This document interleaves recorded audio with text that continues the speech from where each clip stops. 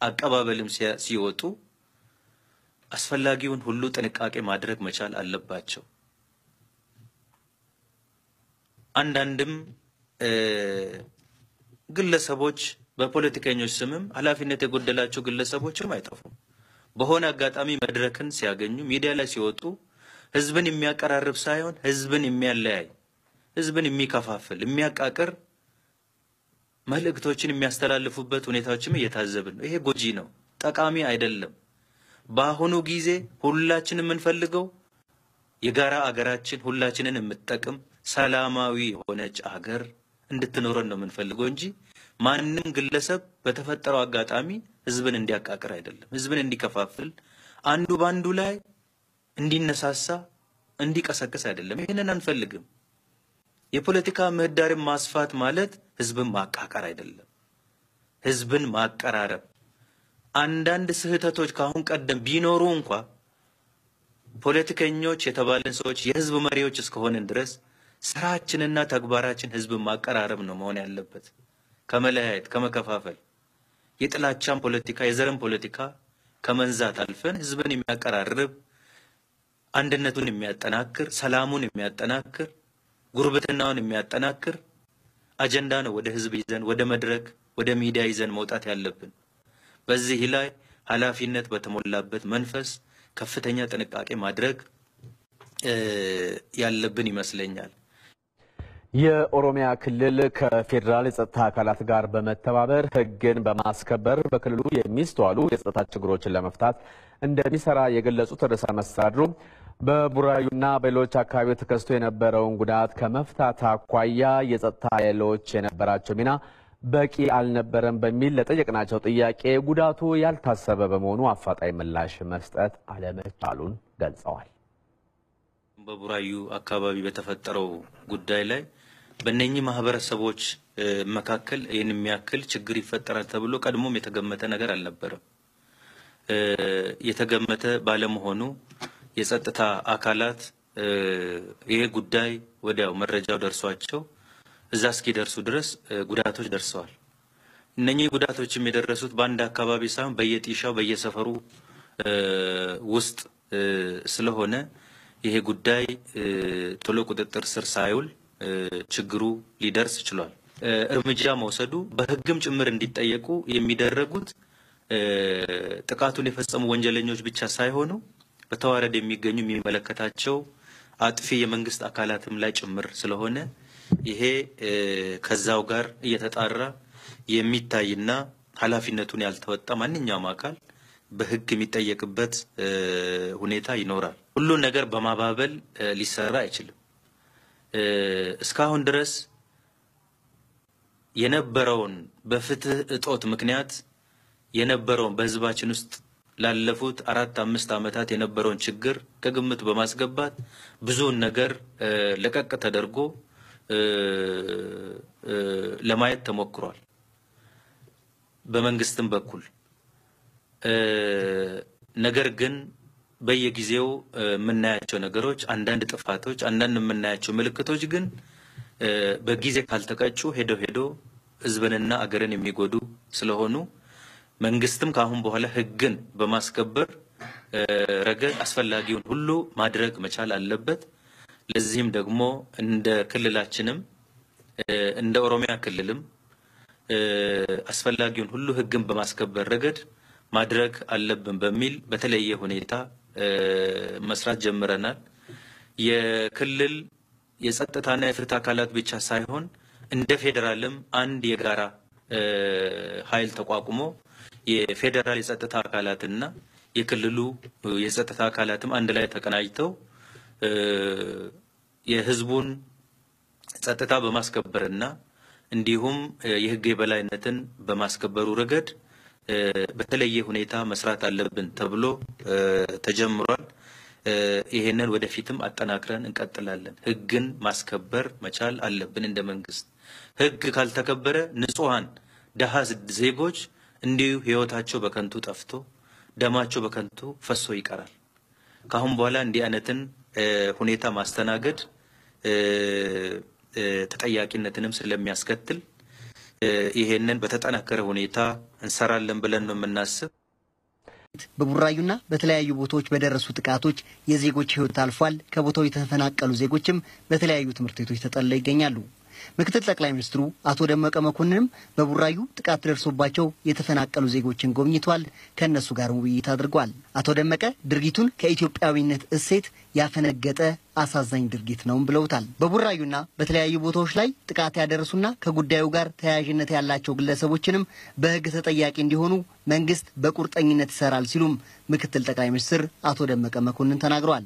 የተፈናቀሉ ዜጎችን በአፋጣኝና በዘላቂነት እንዲቋቋሙ ይደረጋል ያሉ ሲሆን እስካሁን በጥቃቱ ላይ ተሳትፈዋል የተባሉ ሰዎችም በቁጥጥር ስር እየዋሉ እንደሆነም ተናግረዋል። ይህን ያህል ሕይወት እንዲጠፋ መፈናቀልና ንብረት እንዲወድም በወንጀል የተጠረጠሩ አካላት በሕግ ጥላ ስር ገብተው የማጣራቱን ስራ እየተሰራ ነው። ህብረተሰቡ ተጨማሪ መረጃዎችን በመስጠት ሕግና ስርዓት እንዲረጋገጥ አስፈላጊውን ሚና እንዲጫወት አሁንም ተሳትፈው በእጅጉ ወሳኝ ነው። ከነዚህ ወንጀል ፈጻሚዎች ባሻገርም ድርጊቱን መከላከል እየተገባቸው ኃላፊነታቸውን ያልተወጡ ግለሰቦች መንግስት አጣርቶ እርምጃ ይወስዳልን ብለዋል ምክትል ጠቅላይ ሚኒስትሩ። የመንግስትና በየደረጃ ያሉ አካላት ኃላፊነት የህብረተሰብን ደህንነት ማስጠበቅ፣ ህብረተሰብን በሰላም ዙሪያ አሰልፎ መንቀሳቀስ ሊሆን ይገባል። በወቅቱ የሚጠበቅባቸውን ድርሻ ያልተወጡ እና ወደዚህ ጥፋት ሲገባና በወቅቱም አደጋውን ለመቀነስ እየተቻለ የሚጠበቅባቸውና የሚፈለግባቸውን ኃላፊነት አሟልተው ያልተወጡ አካላት አስፈላጊው መጣራት እየተደረገ ተጠያቂነትም እንዲረጋገጥ እንቅስቃሴ እየተደረገ ነው። በአዲስ አበባ በተለያዩ ቦታዎች ሰልፎች ተደርገው አብዛኛዎቹ ሰላማዊ በሆነ መልኩ ቢያበቁም አንዳንድ ቦታዎች ላይ ግን ህገወጥ ድርጊቶች ታይተዋል ያሉት አቶ ደመቀ መኮንን ህዝቡ በሰከነ መንገድ ጥያቄውን በህጋዊ መልክ ሊያቀርብ ይገባዋልም ብሏል። በዛሬው ዕለት አዲስ አበባ ከተማ ላይ የተካሄደው ሰልፍ በምንገነባው ስርዓትና አሁን በያዝነው የለውጥ እንቅስቃሴ የበለጠ በመደማመጥና በጋራ ሆኖ ወደ መፍትሄው ለማምራት እየተቻለ በዛ ደረጃ ጥፋትን ወደ ጥፋት የሚያመሩ እንቅስቃሴዎች፣ ምልክቶች እና በተግባርም በስፋት ታይቷል። በዚህም በጸጥታ ኃይሉና በሰልፈኞቹ መካከል በተፈጠረ ሁኔታ የህይወት መጥፋት ችግርም አጋጥሟል። ይሄ ምንድነው? ሄዶ ጥፋትን በጥፋት ላይ ጥፋት የማቀጣጠልና ወደ ባሰ ችግር ውስጥ የመግባት አካሄድ ስለሆነ በምንም መልኩ ሁላችንም የማፍትሄ አካል ሆነን ሁላችንም አሸንፈን ለመውጣት በያዝነው የለውጥ እንቅስቃሴ የተስፋ ጉዞ ውስጥ አዎንታዊ የሆነ ሚና ልንጫወት ባስተውሎት ልንመለከተው ተረባርበን ሕግና ስርዓት እንዲከበር የበኩላችንን ድርሻ ለመወጣት ነው ልንረባረብ የሚገባው። ከዛ በላይ ትላንት የረገምነውን ጥፋት ዛሬ እንዲቀጥል እያደረግን ነገ የባሰ ሁኔታ እንዲኖር በማድረግ አገራችንን ወደ ጥፋት የተያዘውን የተስፋ ጉዞ ወደ አደገኛ አቅጣጫ የሚያስቀይር ስለሆነ ለዚህ ሁሉም በባለቤትነት ሊንቀሳቀስበት እና ኃላፊነቱን ሊወጣ ይገባል። ምክትል ጠቅላይ ሚኒስትሩ እንደዚህ አይነት ሁኔታዎችን ለመጠቀም የሚሞክሩ የተለያየ አጀንዳ ያላቸው ቡድኖች ከተግባራቸው ሊጠነቀቁ ይገባልም ብሏል። ህዝብና መንግስትም በጋራ ሆነው የህግ የማስከበር ስራቸውን አጠናክረው መቀጠል እንዳለባቸው ማሳውቀዋል። መንግስት ይህን ጉዳይ የማይችልና ሊፈታውም እንደማይችል አድርጎ በማሳየት ህብረተሰቡ በስጋትና በሆደ ባሻነት እንዲወድቅ ለማድረግ የሚደረጉ ሙከራዎችም አሉ። ይሄ በመሰረቱ እጅግ ስህተትና የተሳሳተ አቅጣጫ ነው። መንግስት አቅም አለው። ህግና ስርዓትን ለማስከበር የሚያስችል ስርዓትና ቁመናም አለው። በለውጥ መንፈስ ውስጥ ሆነን አገራችንን ገንባ። የአገር ግንባታ ለአንድ ድርጅትና ለአንድ አካል የተሰጠ አይደለም። ሁሉም የበኩሉን ድርሻና የበኩሉን ኃላፊነት ሊወጣበት የሚገባው ስለሆነ ይህን እንቅስቃሴ አስፍተን በምንጓዝበት ሂደት ውስጥ በጥፋት መንገድ ማሰብ እና የተለዩ ፍላጎቶችና አጀንዳዎችን በዚህ ሰበብ ለመጠቀም መሞከር ተቀባይነት የሌለው ነው። ይሄ መታረም ሊስተካከል ሰሞኑን በቡራዩ ከተማና በሌሎች በአዲስ አበባ ከተማ ዙሪያ አካባቢዎች በተፈጠረው ግድያና ዝርፊያ ሕይወት ጠፍቷል፣ ንብረት ወድሟል፣ ብዙዎች ከቤት ንብረታቸው ተፈናቅለዋል። ይህንንም ድርጊት በማውገዝ በመዲናዋ አዲስ አበባ ሰላማዊ ሰልፍ ተካሂዷል። አንዳንዶቹም ቦምብ ጭምር ይዘው የወጡበት ከነ ቦምባቸው እጅ ከፍንጅ እዛው በነበሩ ሰላማዊ ህብረተሰብ ተጠቁሞ ፖሊስ ሊይዝ የቻለበት ሁኔታ እንዳለ ለመግለጽ እወዳለሁ። ከዛ ውጪም ለዝርፊያም በተለይ ወደ መርካቶ አካባቢ ፒያሳ አካባቢ ለዝርፋም የሚቃጡ በቁጥጥር ስር ለማዋል ጭምር የተገደደበት ሁኔታ እንደነበረ የተወሰኑ ደግሞ በቡድን በመደራጀት ከሰልፈኞቹ ወጣ ብለው የጸጥታ ኃይሎች የያዙት መሳሪያ ጭምር ለመቀማት ጥረት ማድረጋቸው ለመቀማት ጥረት ማድረግ ሳይሆን ከአንድ የጸጥታ ኃይል አንድ ጠመንጃ መንጠቃቸው በዚህም ሳቢያ ባጠገብ የነበሩ የጸጥታ ኃይሎች የማያዳግም እርምጃ ወስደው የተወሰኑ ሰዎች መሞታቸው እና ሌሎች ደግሞ የተወሰኑ መቁሰላቸው ነው። እንግዲህ ለማወቅ እስካሁን ድረስ ባለ መረጃ ለማወቅ የተቻለው 5 የሚሆኑ ሰዎች ላይ የሞት መሞታቸው የጸጥታ ኃይሉ እስካሁን ድረስ ነገሮች በወደ ሰፊነት ይስተናገዱ በሚል አቋም ሲንቀሳቀስ የነበረ ቢሆንም ከዚህ በኋላ ግን እንደማይታገስ ኮሚሽነር ዘይኑ ጀማል ተናግረዋል። የህግ የበላይነት ያለበት ሀገር ነውና የህግ የበላይነት ደግሞ ያለ ህግ የበላይነት ደግሞ ነጻነት ዲሞክራሲ ሀገር የሚባል ነገር አይኖርም። የህግ የበላይነት ለጉልበተኛውም ለጉልበት ለሌለውም ለሁለቱም እንዲጠቅም ነው የሚሆነው። ስለዚህ ጉልበተኛው ጉልበት የሌለው ላይ ጉልበቱን ለማሳየት ሲሞክር ከቻለን እንይዘዋለን፣ ይዘን ለፍርድ እናቀርበዋለን። ካልቻለን ደግሞ ጠመንጃ የሚነጥቀን ከሆነ ደግሞ ሌላ ጉዳይ ነው፣ ተገቢውን እርምጃ እንወስዳለን። አሁንም እያደረግን ያለ ነው ይሄ ነው። ከዚህ በኋላ በዚህ መልኩ ነው የምንቀጥለው። በምንም መልኩ በምንም መመዘኛ እዚህ ሀገር ጉልበት የሌለው ሰው የማይኖርበት ሀገር ሊሆን አይችልም በምንም ተአምር ከዚህ በኋላ። በቡራዩና በሌሎች አካባቢዎች የተፈጠረው ጥፋት በተደራጀ መልኩ የተፈጸመ ነው ያሉት ኮሚሽነሩ በወቅቱ ችግሩ እንዳይባባስ በማድረግ ረገድ ታች ያሉት አመራሮች ኃላፊነታቸውን በአግባቡ አልተወጡም ብለዋል።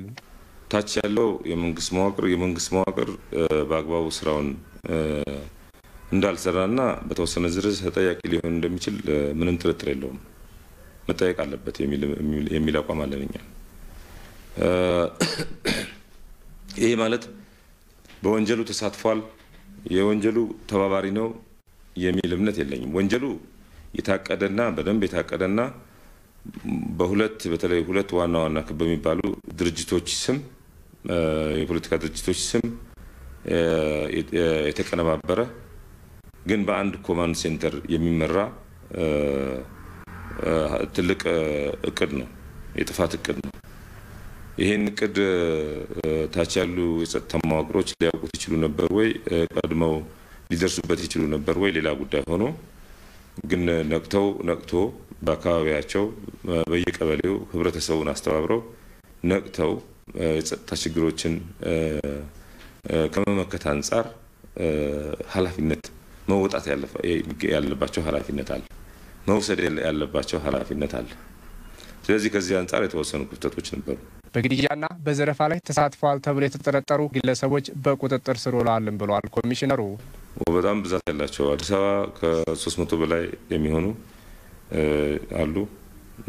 ቡራዩም አካባቢ እንደዚሁ እስከ 300-400 የሚደርሱ ወንጀለኞች ነው ለመያዝ የተቻለው። ቀላል ስራ አይደለም የተሰራው።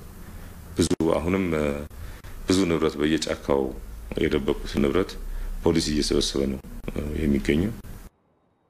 ከሰሞኑ በቡራዩና በአንዳንድ የአዲስ አበባ አካባቢዎች በተፈጠረው ግጭት እጃቸው ያለበት አካላት በሕግ ሊጠየቁ እንደሚገባ በኢቲቪ ቅጥር ግቢ አቅራቢያ ቅሬታቸውን ያቀረቡ የከተማዋ ነዋሪዎችና ጉዳት የደረሰባቸው ግለሰቦች ተናገሩ። የኦሮሚያ የአዲስ አበባና የፌዴራል ፖሊስ ጸጥታን ለማስፈን በጋራ ሊሰሩ ይገባል ብለዋል ቅሬታ አቅራቢዎቹ። ሰለሞን አበጋዝ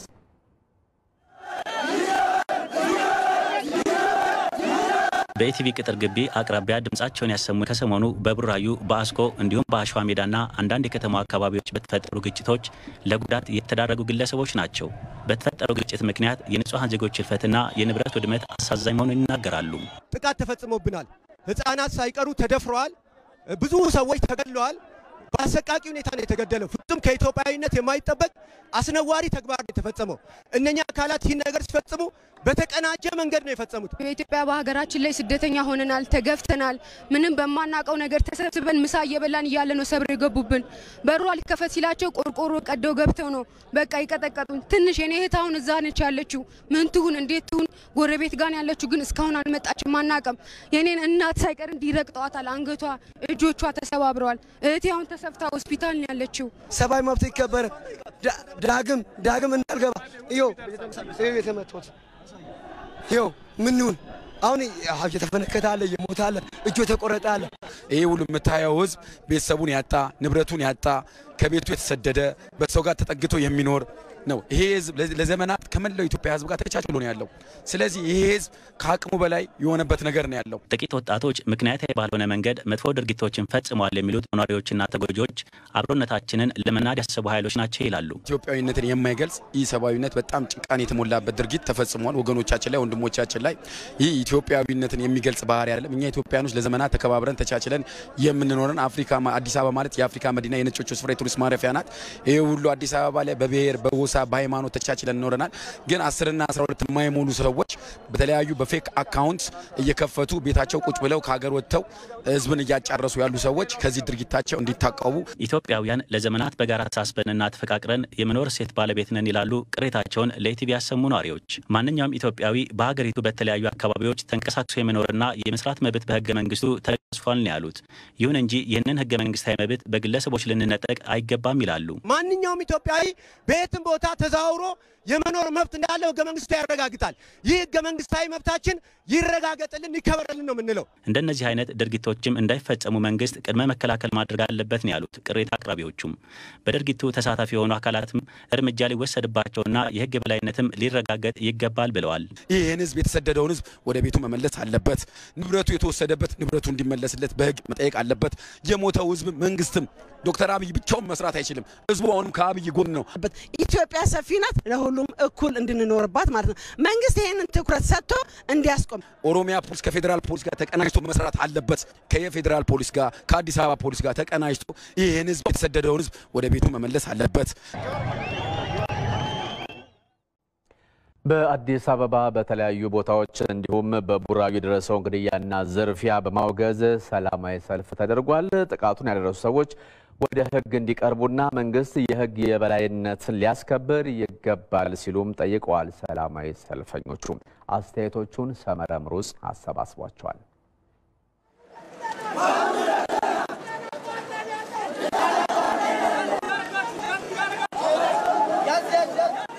አርብ እዛ ሄጄ ነበርና ወንድሜን ለመቀበል ሄጄ ነበር። አሁን ወሰኖ ይባላል የካቲት ምኒልክ ተኝቶ ነው ያለው።